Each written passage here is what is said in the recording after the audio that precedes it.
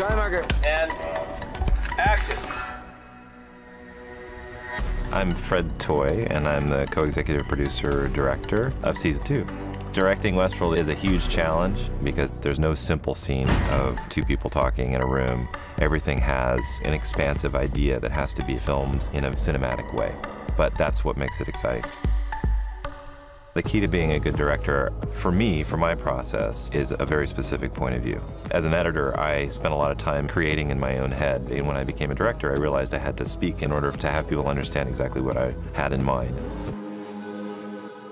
Season 1 had an incredible storyline that you became invested in the characters.